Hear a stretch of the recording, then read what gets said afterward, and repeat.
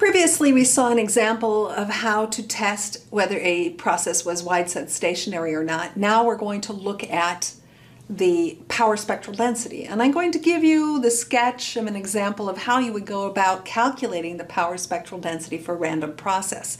I won't go through all the details, but I'll give you at least a flavor for what it's like to find a power spectral density. So the power spectral density is the Fourier transform of the autocorrelation function. And and it's only really defined for wide-set stationary random processes, because a wide-set stationary random process has an autocorrelation function which of a single variable. So when I have a single variable, I can take the Fourier transform and get something which is a function of a single variable, a single frequency. So power spectral density, well defined for wide-set stationary processes. I'm going to give you, like I said, a quick example, and this quick example is going to be a random binary signal. So we can think of data that's being transmitted as being well modeled as being random. We can, in this case, the example I'm going to take is for a rectangular non-return to zero example. So very simple form to the bits that are being transmitted, and we're modeling the bits to be random. So here we go. So let's look at this binary sequence. So it has value is 0, logic 0 is 0 volts, logic 0 is -1 volts, and logic 1 is +1 volts. And we're sending it for a certain interval of time, which is t, the bit time. And here you see this rectangular function, and it's non-return to 0, so it just stays at whatever value it is for the duration of the bit. Now, we're modeling this as a random binary sequence, which means that here it's taking the value of logic 1, logic 0, etc. Now, because I've chosen to make it +1 and -1 volts, you know that the average, time average, is going to be 0 because it's random. Half the time it's +1, half the time it's -1. So the DC value is clearly 0. Now, if I want to do this analysis, the first assumption I'm going to make is that not only is it random, but they're independent. So the data is independent. The probability of having a logic 1 following a logic 1, well, it's completely independent. Each time I have a bit to send, doesn't matter what the previous one was. So I like to, okay, we'll leave it at that. It's random and it's independent from one bit to the next. So that's our assumption that we're going to exploit when we calculate the autocorrelation function for this.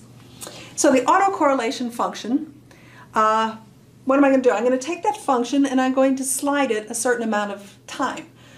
There's time t, and then I'm going to slide it, and I'm going to call the first slide to be sort of tau 1. Tau 1, I slide it a little bit to the right.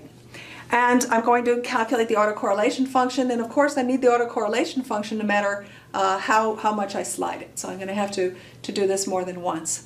So what is the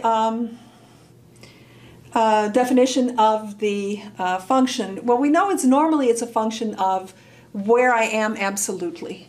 But I'm not going to go through the math because it's a little tedious, but I think it's quite intuitive that by symmetry, you know, this is just these rectangles, and by the independence, the data is independent from one to the next, that it doesn't really matter if this is Tuesday or Friday or whenever I'm sliding it, I'm always seeing the same thing. It's going to matter how much I slide it, for sure. But, you know, whether I'm at a point where it's plus, plus, minus, plus, plus, minus, minus, minus, plus, plus, doesn't really matter. Okay, so I think that this is intuitively clear. So I'm just going to concentrate on this lag and how big is this lag, because how big this lag is will change the results of our calculation. So let's start with the example, case 1, where this lag is bigger than the time of one bit. Okay, so here's my distance, and it's bigger than this time of one bit. It's something larger. I don't care how much larger, but it's larger. So I had this sequence, and it was bit 0, followed by bit 1, followed by bit 2, and it goes on forever. And now here, there's some other bits because I slid them, but there's a time where I get to B0 again, B1, B2. Now I'm going to have to find the autocorrelation function, and that means I have to take the expected value of the product of these two, right? Here's the random process. Here's the same random process, but now with the lag. So I have x of t up here on top, and then I have x of t minus tau here, and so what do? I have to take the expected value of this product.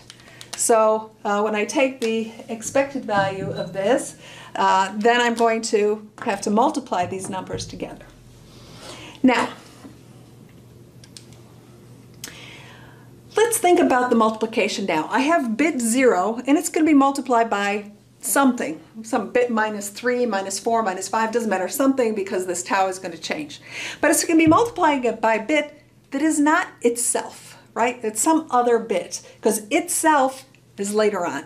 So I know that I'm not going to be multiplying a bit by itself during this. That was the whole point of making this assumption. That's why I made this case 1. So now if it's not multiplying by itself, I can look at what is the expected value that I'm going to be calculating here. So I'm going to have bit 1 times bit 0, for instance. This is a little bit larger than t. And I know what is the expected value of these? Well, they're independent, right? So the expected value of b0 times b1, well, it's just the expected value of b0 times the expected value of b1, because I assume they were independent. And what is the expected value of each one? Well, it's just 0, because equally likely plus and minus 1, the mean is 0. Times 0, I'm going to get 0. So anytime I multiply a bit by something that is not the exact same bit, any other bit, doesn't matter how they're lagged, doesn't matter if 0, 1, 0, and 77, you know, whatever it is, I'm going to get 0. I'm going to get 0 times 0. So that means that for tau greater than t, the expected value of the product, that is the autocorrelation function, is going to be 0. And I can just go through, even if I have an infinite length signal, infinite number of bits, the product is every interval of time is always going to give me this contribution of 0. So, conclusion. For case tau greater than t, the expected value of the product is just 0. Now let's move on to case 2. And the case 2 is a little more complicated. So now we assume that this lag is actually less than the time of a single bit. So now this T1 example, this lag is less than the time of 1 bit. And so now when I'm multiplying, well, it'll be kind of like the previous case, because when I'm looking at an interval of a certain width, I'm going to get 0. Same exact situation as previously, a b0 by, in this case, b minus 1.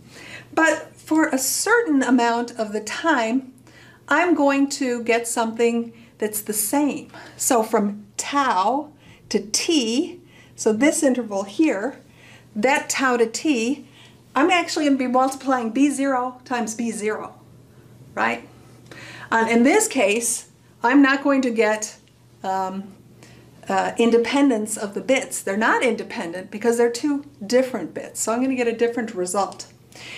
So the greater tau, the larger this tau is, that region of overlap is going to be smaller and smaller. So when tau is like 0, I've got a full T, capital T, that is overlapping. But as I get, tau gets bigger, then it's a smaller and smaller percentage of the bit interval where I overlap, and therefore the autocorrelation should go down, right? You know, so if I just take this without having to go through the integral, because it's just, I want to do a quick example.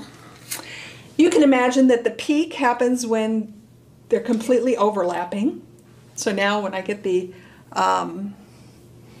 product, it's going to be 1, because it'll be either a 1 times 1 or a 1 times minus 1, of course multiplied by the duration t. So that'll be the maximum, and as tau gets bigger, it gets smaller and smaller and smaller until I get to the t. In that case, there's no more overlap, and I get back to the situation where it's 0. So that shows me that the result of the autocorrelation function should be that it's something that's triangular. It's triangular, and the expression for this triangle is exactly equal to what's given here, that when tau is smaller than t, it's equal to 1 minus, and then it's the absolute value of tau divided by t. So now I've got this nice triangular function for the autocorrelation function, and if I wanted to find the power spectral density, well, all I need to do is find the Fourier transform pair. And of course, for a triangle, we know that the Fourier transform is just the sinc squared function. And hence the sinc squared function was the example we saw in our bandwidth calculations, because it comes up quite often in our theory. So here is the sinc function squared, which is our power spectral density. And if we integrate the sinc function squared, we can come up with the area under the curve, and that will of course give us the total average power for our signal.